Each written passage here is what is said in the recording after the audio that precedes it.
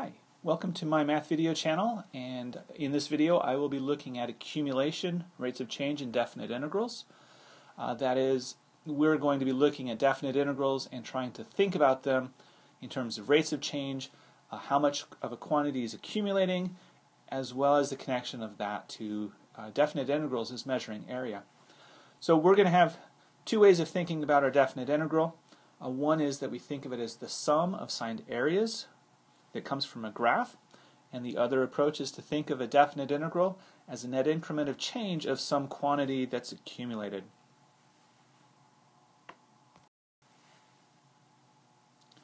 Let's start with an example that doesn't require any calculus at all.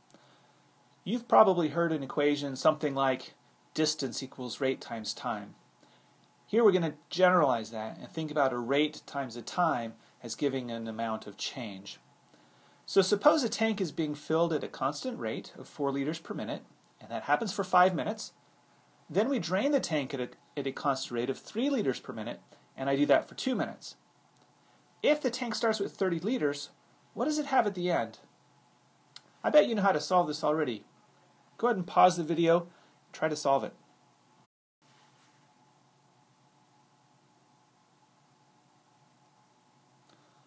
Well, what did you do?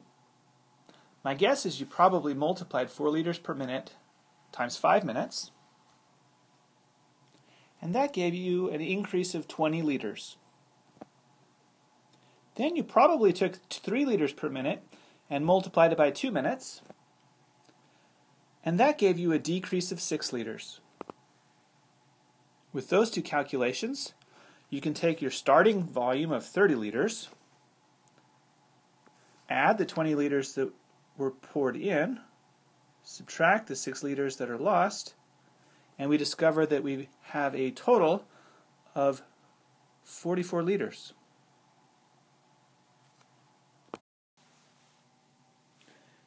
That is, we started with our initial value, 30 liters, we added how much it changed during the first 5 minutes, and then we subtracted the amount it changed in the last 2 minutes, and that gave us our total.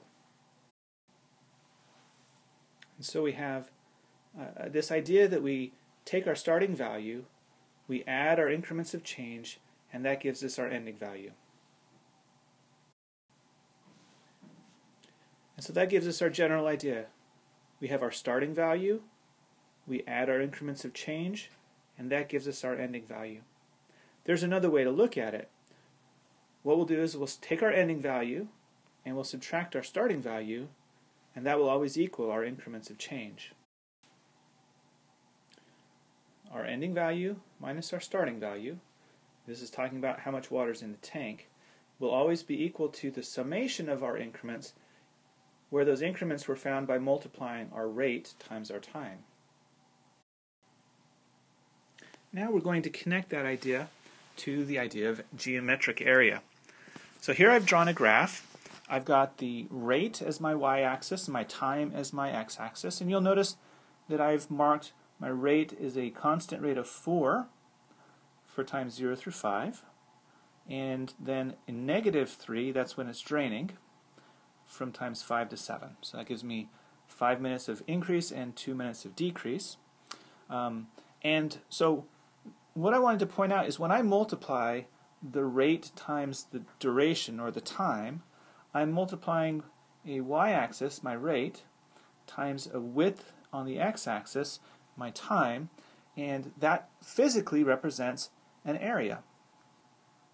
Similarly, while it's draining, I've got a rate this time that's negative, so I'm at a negative 3. My duration is 2 minutes, or 2, and so again I've got an area, except this time when I do the calculation, I think of it as a negative value because I'm draining. It's below the axis. So on the top, I have an area that we're going to think of as a signed area of plus 20. And in the bottom, we have a negative signed area, which is negative 3 times 2, negative 6. Okay? And we're going to call that the definite integral. So the sum of the increments we'll call the definite integral. In this example, our definite integral, this integral symbol means the sum of increments as my time goes from 0 to 7. My rate, f of x, that's my y-axis, times increments of x, so dx, the change in my time, how long I spend at each rate. And so what we see is the change in the value of my tank, my ending value, and minus my starting value, is the integral of my rate dx, going from 0 to 7. Alright, so when we talk about definite integrals, we want to think of it as generalizing the summation of increments of rate times the time.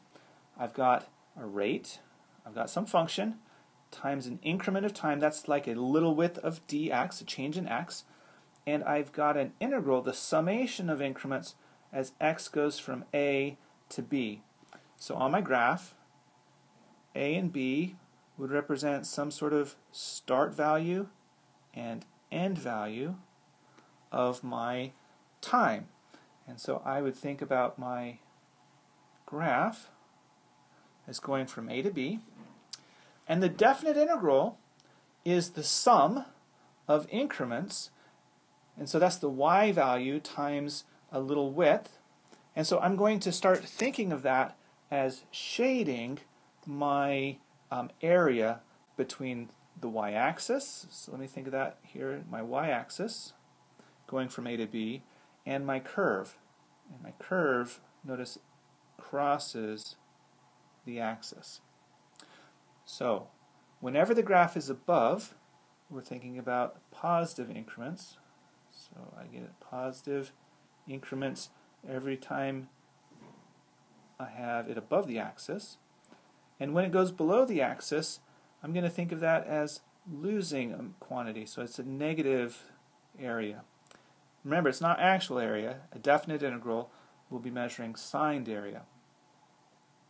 Okay, and so in this piece, my definite integral would have three contributions. I've got a positive signed area. That would be pouring water into my container. I've got a negative signed area. That's a draining time. And then I add some more in here at the end. And the definite integral is the sum of those three signed areas. Okay, so I want to highlight a few points. First, we're calculating signed area. When my rate function, f of x, also called the integrand, is positive, I have a positive rate. When I have my f of x below the axis, my f of x, my rate of change is negative, I'm going to have negative signed area. Alright, the second main point is that when I shade the area, it's between the y-axis and the graph. I meant the x-axis. Alright, so what we're doing is I'm taking the x-axis and the curve, and I'm shading the regions between them. And notice that I drew vertical lines at the starting and ending values. Those are found as the limits of integration. And I go from left to right or right to left, always starting at the bottom number, ending at the top number. So when A is on the left and B is on the right, I go left to right. But my signed area starts at the axis and goes to the graph. Always think of that as sort of this vertical increment that we're adding. And our third point, we want to remember that because I'm adding increments of change, rate times time, the total definite integral measures a change in a quantity. So when I calculate this number that represents the sum of all those increments of change, I get a change in a quantity, and this graph that we're looking at is not the quantity that's changing. This f of x, this is the rate of change. And so there's a second quantity, and that's what we'll talk about next.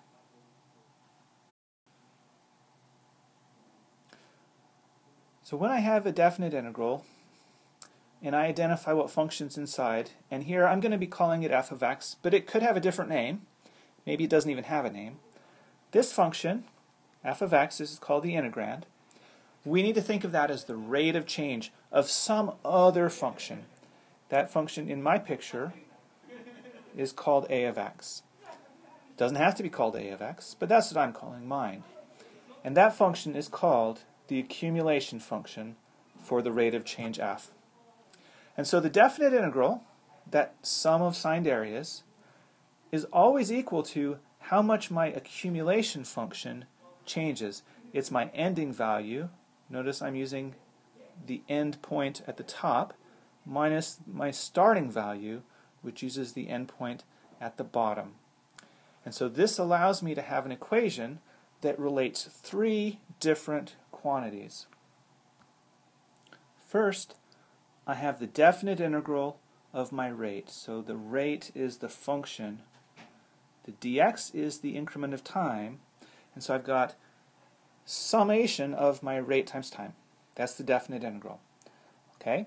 And then there are two other quantities. I've got my accumulation function. I've got its change. So there are two numbers here. I've got the amount at the end, and I've got the amount at the beginning, where I start my journey.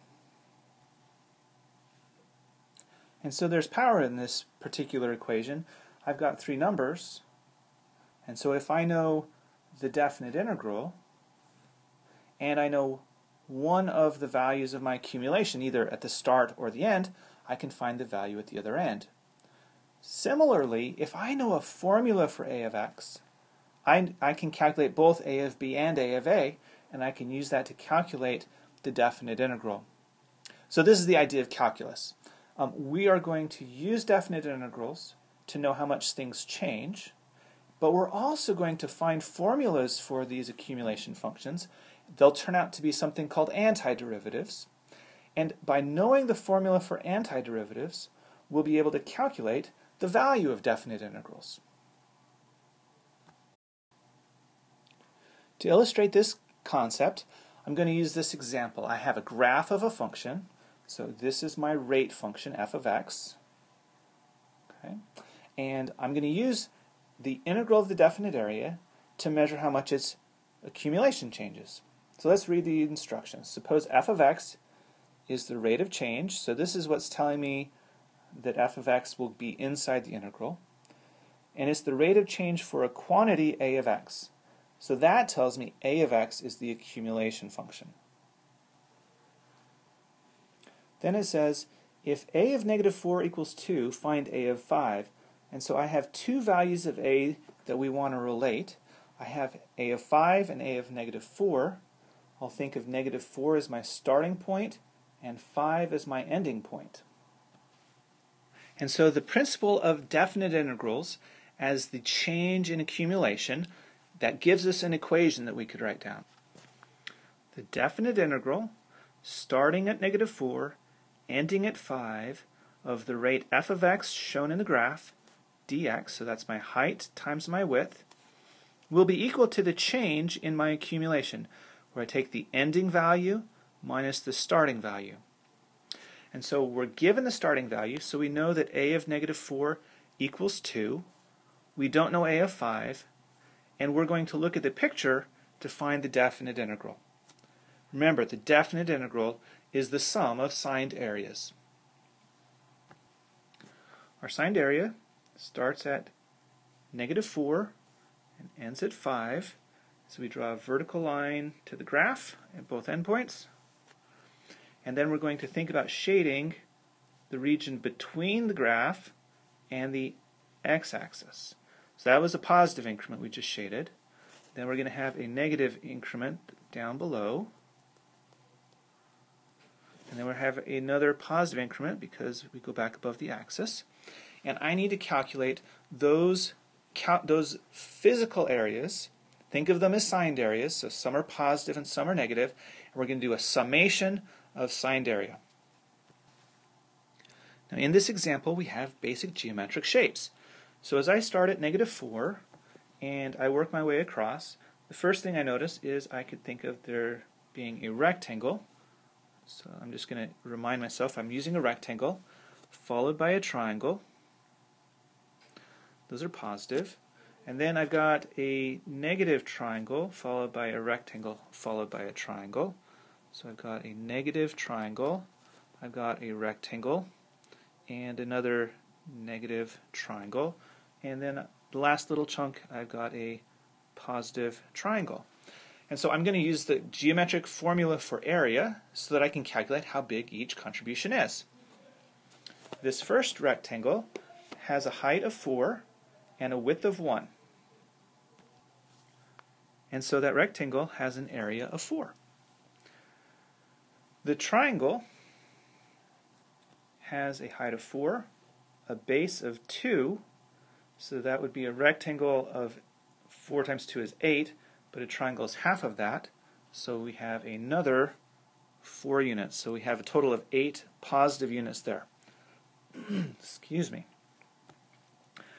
Then I have another triangle. Notice I have a width of 2, that's my base. My height is 4, so that is an area of 1/2 base times height is 4. We're going to count that as a negative 4 because it's below the axis. Then we have a rectangle width 1, height 4, so again that will be a negative area. And another triangle, base is 2, height is 4, 1/2 base times height gives me another negative 4 units. And the last triangle, what do we have? We have a width of 1, that's my base, a height of 2, so 1/2 of 1 times 2, that gives me 1 unit, and that's a positive signed area. Doesn't show up. There we go, plus 1. And so my integral is equal to the sum of those areas. And when I add these numbers up, we have several of the 4's that just cancel each other out. And so I have a grand total of negative 3. Now what that means is my accumulation function has gone down by 3 units. And so I now know that this integral equals negative 3, and so I can calculate how much my accumulation changed. So I'll set up my equation and I'll solve for my new accumulation. My ending value for my accumulation minus my starting value, which was 2, equals the sum of all the changes, which gives me a net change of negative 3. So when I add 2 to both sides, I'm able to solve, and I find that my accumulation function at the end of this change has gone to a value of negative 1. So I started at 2, I decreased by 3, I end at negative 1. So that's how I can use definite integrals to think about how much accumulation functions change. There's a relationship that the definite integral of the rate is equal to the change in accumulation.